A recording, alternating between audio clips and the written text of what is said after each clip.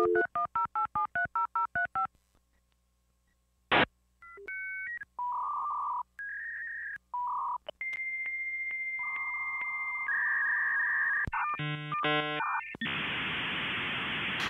right, guys, it's been a while.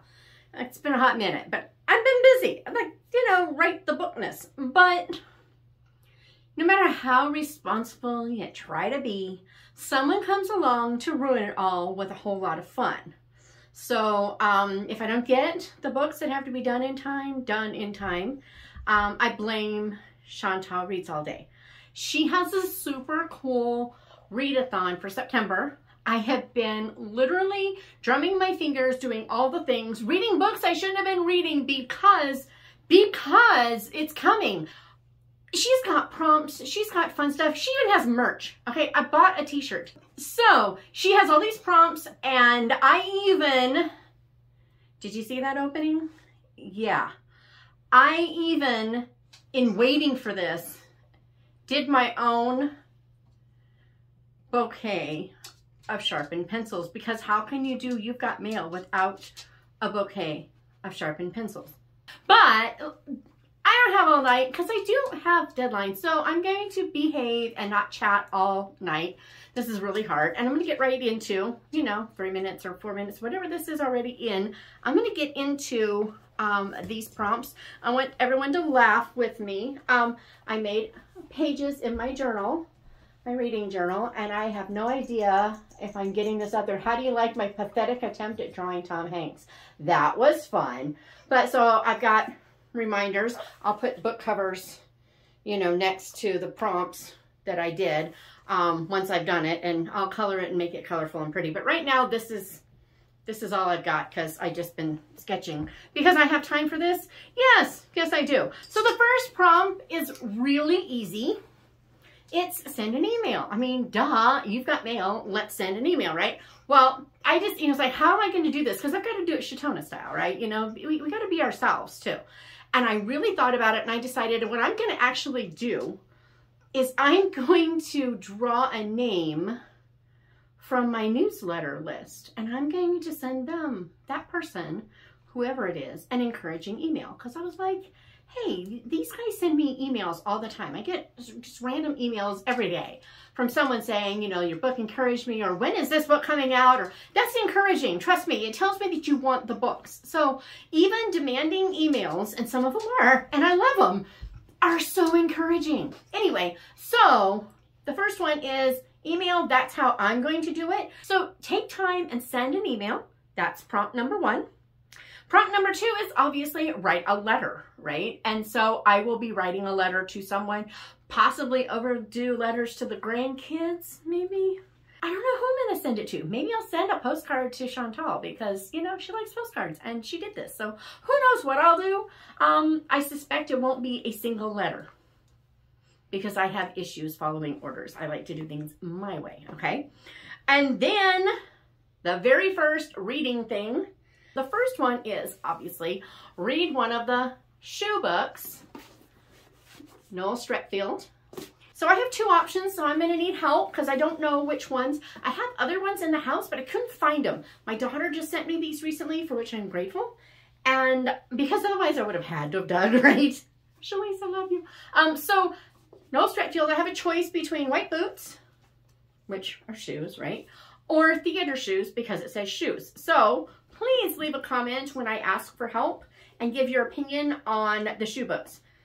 Basically blue or yellow, theater or boots, which are, skating shoes. So I don't know. It could be either one. I think in the US, this one's called skating shoes. I think this is the British version. But anywho, Noel Streatfeild, read a shoe book. There's that one. Okay, next up is read a book that takes place in a bookstore or a library, okay? And I put bookstore on my thing because I'm doing bookstore. I read a couple of books, actually. This is the one I just finished. The Readers of Broken Wheel recommend. This is mainstream general market fiction. This is not Christian fiction. I can't recommend it, but I read it, has a bookstore in it, and it's also epistolary. I'm just saying.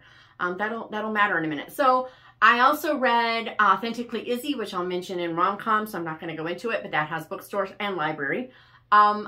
So there's more, okay? I know I've read more. I just can't remember. So I had to really dig, and then I remembered that I have not yet read The Haunted Bookshop by Christopher Morley, who wrote Parnassus on Wheels, which is an amazing, wonderful story. I haven't read The Haunted Bookshop. My mom said it was good. Not as good as Parnassus, but still very good. So I'm going to, for a book that takes place in a bookstore, I'm going to read The Haunted Bookshop. Okay, the next one is to read a Maud Hart Lovelace book. Obviously, she mentions the Betsy Tacy books in the movie. I chose not to. I remember reading Betsy Tacy when my kids were little. They were a little bit too young for them. And so I was reading ahead to figure out what I wanted them to read. I didn't like them. So I chose one of her books about older kids. And so I have, or older people, I don't think they're kids. So I have Emily of Deep Valley. I know nothing about this book at all. I just found one that wasn't a Betsy Tacy and wasn't them grown up either. So this is Emily Webster, an orphan living with her grandfather, is not like other girls her age in Deep Valley, Minnesota. After graduation, she longs to join the crowd and go off to college, but she can't leave her grandfather alone at home. So, resigning herself to a lost winter, Emily nonetheless throws herself into a new program of steady and growing interest in the local Syrian community. Ooh. And when she meets a handsome new teacher at the high school, Emily gains more than she ever dreamed possible. Well, okay, so this is a romance, but Syrian community, that's kind of cool. Okay, I did not expect that. Next, so she said read Jane Austen, which is obvious. Pride and Prejudice would have been my first choice, but I just read it in July for Jane Austen July. So I chose Persuasion. I love Persuasion. So I decided I don't even know if I've actually read all of this. I know I've started it, but I don't know if I've actually finished it. But I do love the adaptations. I particularly love the one with Amanda Root and Ciarán Hinds. I'm just saying. The other one is very lovely and beautiful, but the transformation of Anne in the Amanda Root is so good. Just seeing her go from just sallow and lifeless in her appearance to blooming and vibrant is really beautiful. Anyway, so I'm going to be reading Persuasion. Obviously, there's 6 or 7 books you can choose from if you want. Then we need help again, because the next one is to read an epistolary novel. I read Authentically Izzy, which is also an epistolary novel. I've already read it. Guess what? Oh, well, and readers of Broken Wheel recommend. There was that one. So I'm telling you, this is really hard because I've been reading, and yet, so I kind of bought a few books.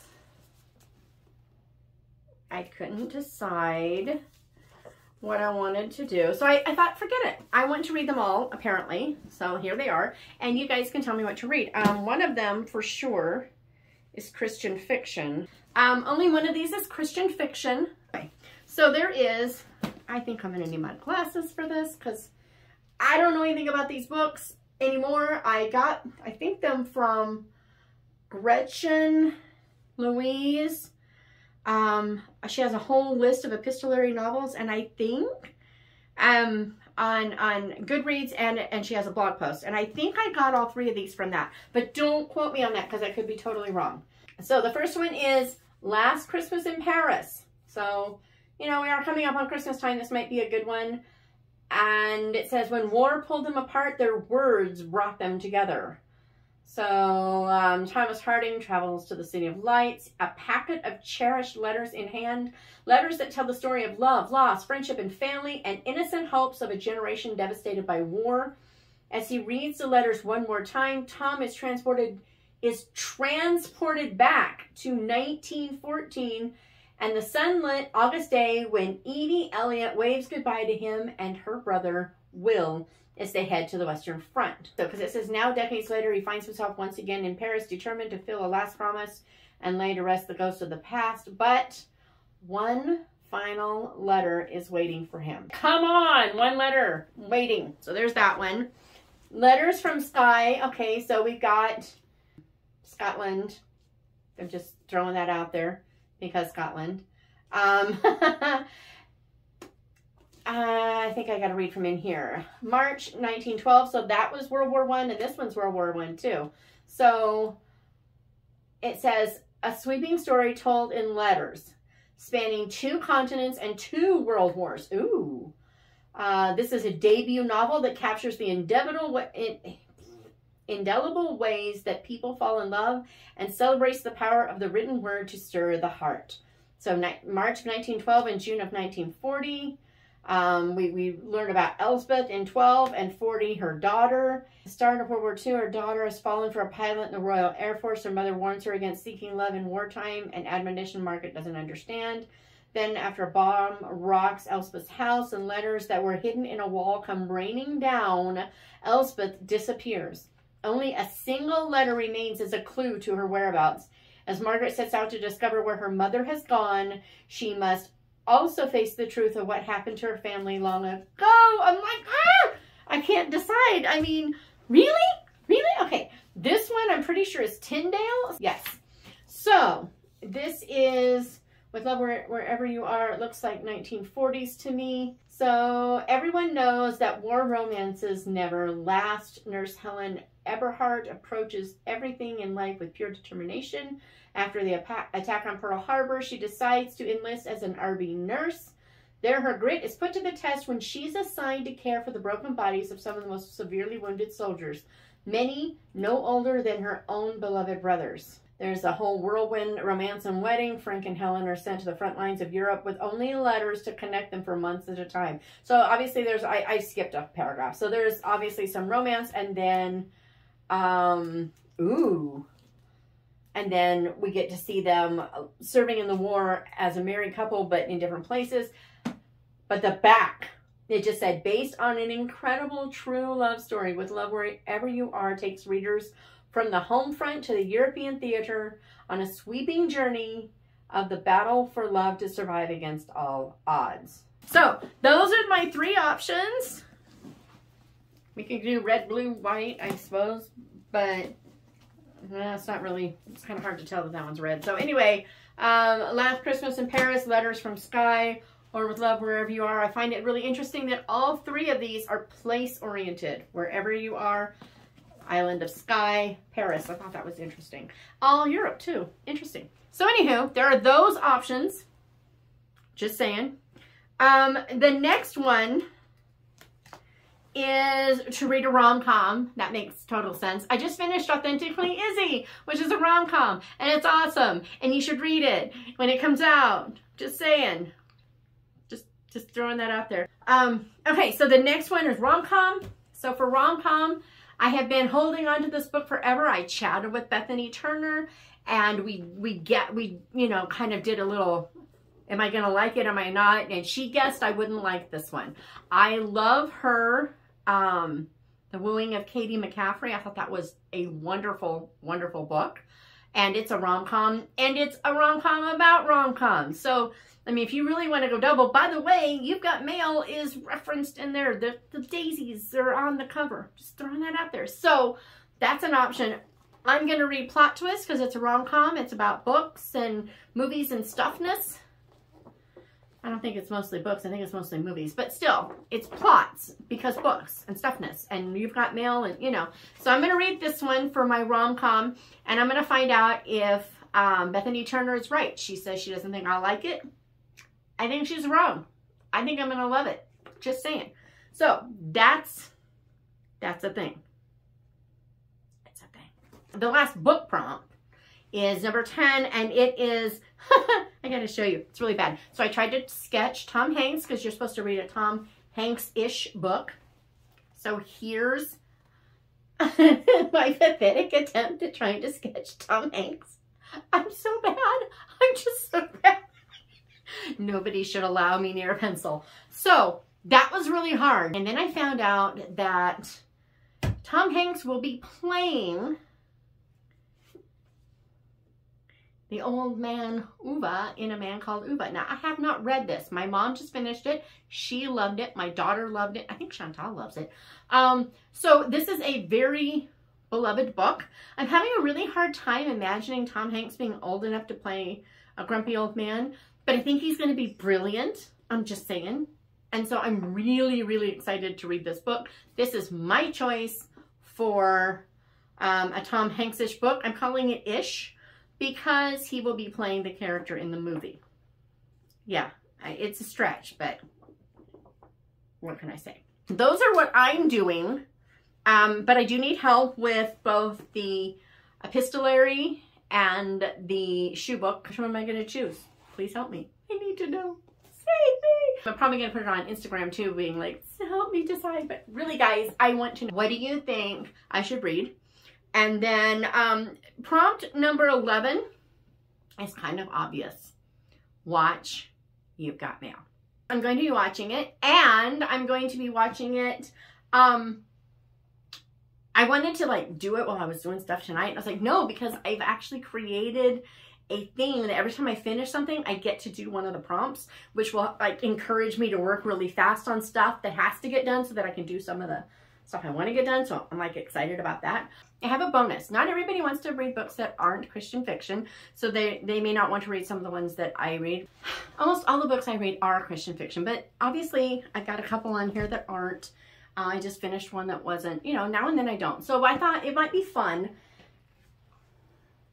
if I came up with, I will need my glasses, if I came up with, if you wanted to read my books, and or I will throw in some other suggestions for books that that might fill prompts and whatnot. If you want Christian fiction and or my fiction, here are some options. A shoe book. That's going to be kind of hard because they're supposed to be Noel Streatfeild books. But I decided to go with books that are either shoe fits somewhere into the storyline or whatever from mine, and I have nothing for anyone else. Sorry, I'm sure I've read books where people were like obsessed with shoes and have tons and tons of shoes. Oh, I do have one. Okay, I'll get to that in a second. First book, shoe book. I'm going to say the Hartfield Mysteries because she always has really great shoes, and she's very into wearing very high quality shoes so that she can walk around in dress shoes without her feet hurting. So that's a thing. Or if you want to take it in the opposite direction, you can go with The Stars of New Cheltenham, where there's a whole shoe scene that is pretty funny. So I'm just saying. Or you could go with like classic fairy tale Cinderella-ishness and do The Last Gasp, where The Last Gasp is Cinderella in the 1920s as a mystery. So there is that option. If you want another author's, the only thing I could think of was Perfectly Arranged by Liana George. She gets hired to organize this woman's shoe closet or room. I think it's a shoe room. This woman has a lot of shoes. So there is that one. The next one is set in a bookstore or library. I got you covered. So there's Spines and Leaves, obviously the book strings, where Milton's, what he does is say bookstore. So there's Spines and Leaves or Heart of Noel. Those are both written and done. Or if you're doing this later after November, there will be Twice Sold Tales, which is the first full-length book strings novel. It takes place in Red Wing, Minnesota, and it's going to be a whole lot of fun. I'm loving the story so much. I'm just having a blast with it. So the book string series, obviously, there's books. And then Matchmakers of Holly Circle has a library because the main character is a librarian and she gets caught singing hymns in the library and it doesn't go over very well. So just saying. So there is that one. Also, like I said, The Bookshop of Lost Secrets or something like that by Molly Rushmeyer. There's Authentically Izzy. The Printed Letter Bookshop. Secrets of Paper and Ink. Printed Letter Bookshop is Catherine Ray. Secrets of Paper and Ink is Lindsay Harrell. So there are lots and lots. Authentically Izzy is Pepper Basham. So there are lots of bookstore options. They're all over the place. I could probably go on forever, so I won't. Maud Hart Lovelace. This is hard. My books, the only thing I could come up with close enough with impish, fun little kids who kind of get in trouble. We have Ready or Not. I'm really stretching this, guys. Or Past Forward, because it just feels like maybe, just maybe. But I don't know why. I just put it on there because I don't know why. Because really, Mod Heart Lovelace, I know. So I've only read a couple of books and I didn't even like them. So yeah. As far as other Christian fiction authors, though, I would say the Mandy books by Lois Shepherd, I think it is. But I would say that would be I would much prefer that myself. I enjoyed those. So that's for Mod Heart Lovelace. Jane Austen. Lots of options for this. But for my books, Charming Miss Dashwood, which is in a very Austen romance. It is basically Margaret Dashwood's story. You know, Margaret grows up. What might have happened with her, and I took liberties with it. I combined both the character that Jane Austen wrote and the character that Emma Thompson's movie portrayed. If she were grown up, because I really loved what they did with Margaret in that. So there is that. In the book, Margaret and Marianne are actually quite a lot alike. So I had her grow up and be more of a combination of them. I thought that was fun.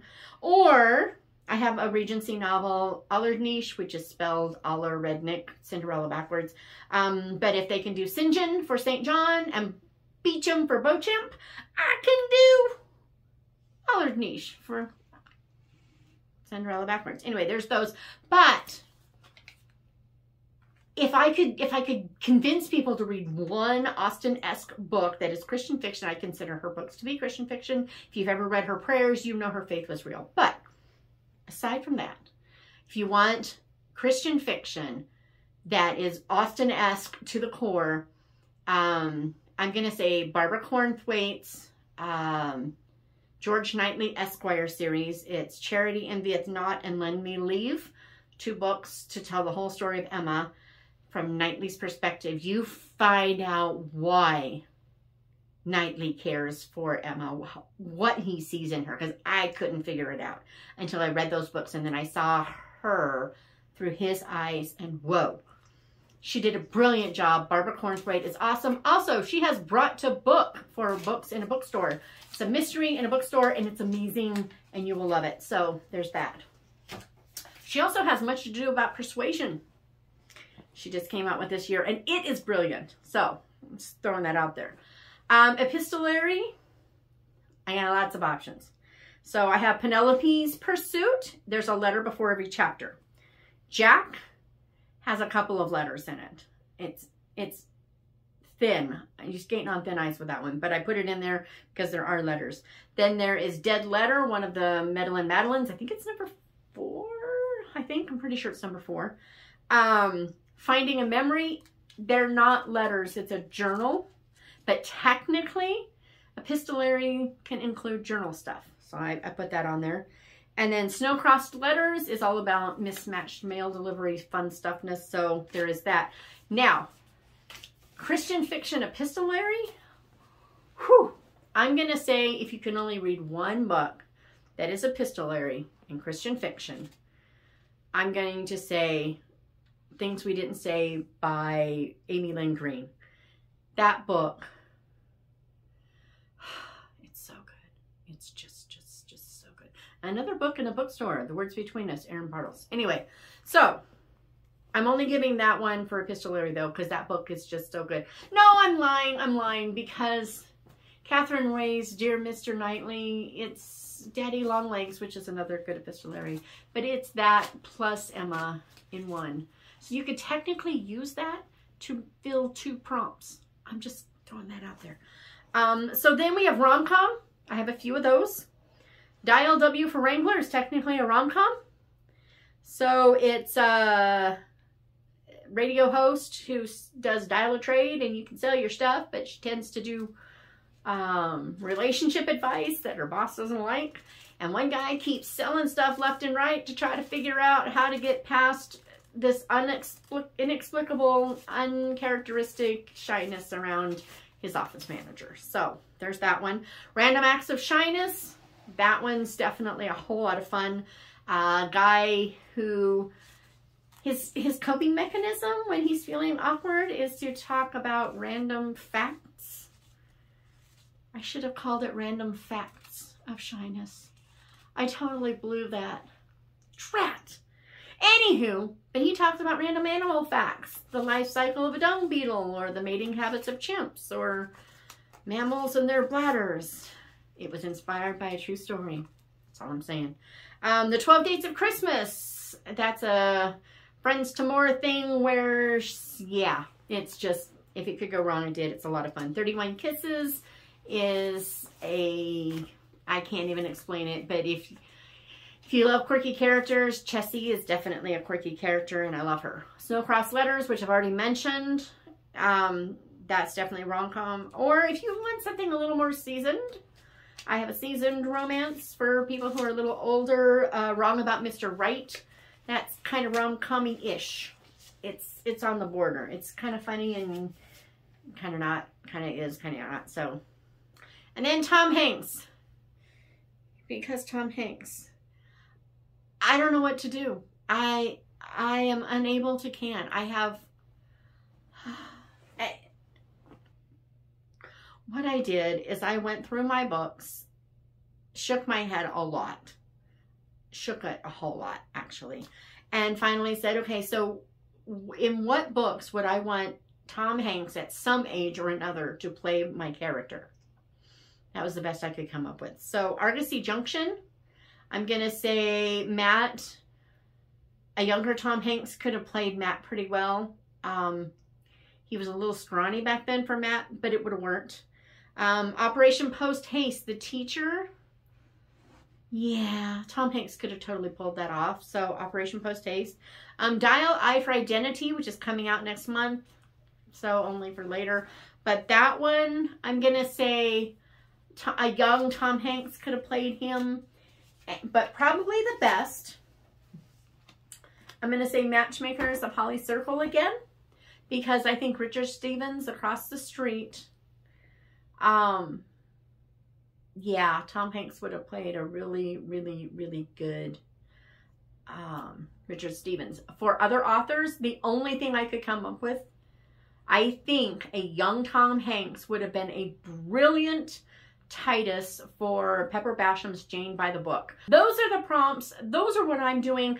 I need all the help with all the bookness. So please leave your comments below and tell me, are you going to do some of this? You don't have to do all the prompts. You only have to do one to participate. And one of those prompts is share on Instagram. I'm just saying.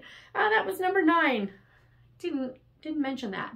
But that was number 9. Share it on Instagram, what you're going to do. And I'm going to be doing that. So it's a thing. So I hope you'll join us. I think this is going to be a lot of fun. And yeah, tell me what you're going to read. I'm kind of excited. All right, guys. Here are my prompts. I've already done the share on Instagram. I'll probably share again. But I can't wait.